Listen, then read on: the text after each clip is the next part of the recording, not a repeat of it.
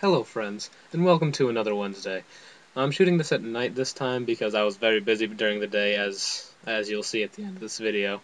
But our thing this week is top something number of books that we enjoyed reading.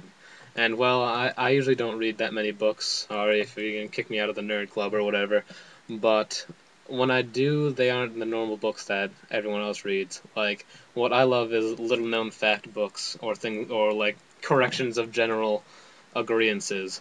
Like, one that I've read and enjoyed reading was The Book of General Ignorance by John Lloyd and John Mitchinson. Pretty much what the entire book entails is general misunderstandings about all the things that we know and love. Like, here, I'll open a page and read for you. The person who coined the term survival of the fittest was actually Herbert Spencer, whom was a sociologist in the, I believe, in the late 1800s. Not Darwin. Herbert actually said it, and then Darwin said, "Hey, that's a good idea. I should take that. So now I'm going to use that." Or what did Atlas carry on his shoulders? It wasn't actually the Earth; it was the heavens. He carried the heavens on his shoulders. I'll just read this. Atlas was condemned to support the sky by Zeus after the Titans revolted against the Olympians. Now, there's a giant page about it, but I'll just read. Usually, the first sentence gives away the reason, and then it goes on to explain it. Now, there are a lot of books like this. Like, one of them is "When Did Wild Poodles Roam the Earth?" which is another really funny one that I really enjoyed reading. And there are many more, but I actually don't remember the name of them. Oh, here's one right here. Another one is 101 Things You Need to Know, and some you don't. A good example from this book is, does one dog year equal 7 human years? When really it's this very long convoluted equation, but the simple answer is no, it does not. And what is the difference between a fruit and vegetable?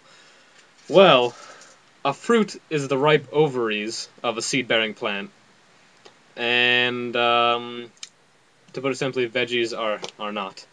If you want to actually learn a lot of stuff, get this book, and I believe there was a sequel or prequel to this book. I actually don't remember. I haven't bought a book in a long time. Another book, I should really say author that I like reading is an author by the name of Michael Crichton.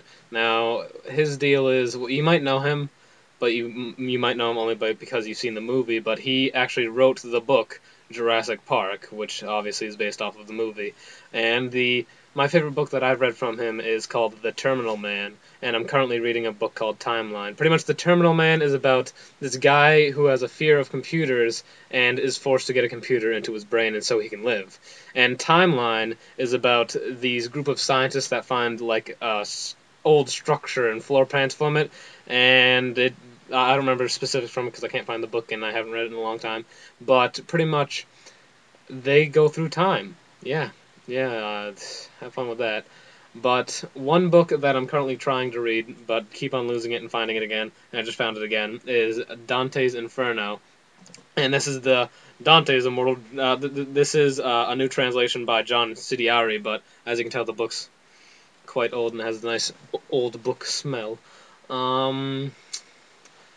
Those are definitely my favorite books, but I mean, I've read custom-made stories as well. Like, I enjoy reading, and at least reading the comments on the story that I write, but it's garbage if you ask me. That's only because no writer likes their own work. I like Stephen King's books. The most recent one I read was The Girl Who Loved Tom Gordon, and that's the only one I've read, but still. Oh, you haven't read The Stand? Yeah, I don't read much, I said that. But one of the funniest goddamn things I've ever read is the fanfiction My Immortal, which I'm assuming you've all heard of. It actually has there's no possible way I could converse to you how badly hilarious this is if you've never read it. So I suggest going onto the Googles and typing in My Immortal.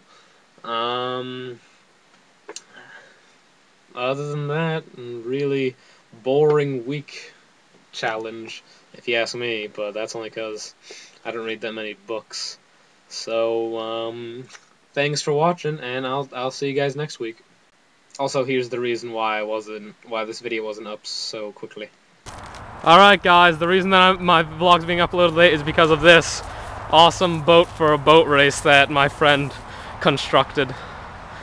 Yeah, it's definitely gonna... there'll be a little clip of it floating later. But yeah, he has oars and Tyler's right.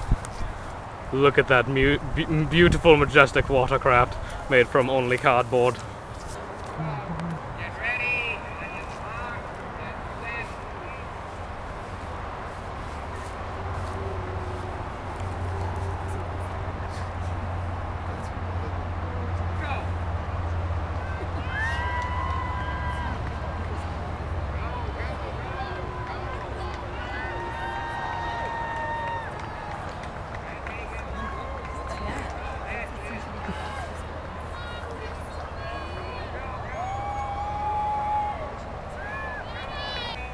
The Cadillac of water sea craft.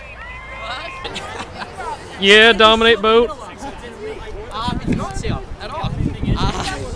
For my calculations, it's not going to sink more than 4.5 inches when I put it in the water, hence why I can have doors. So I just made the center part higher than 4.5 inches, so the water would come up there, but it wouldn't spill over the edges. Bam! Wasn't that beautiful, majestic, and awesome? Yes. Yes, it was, Wade.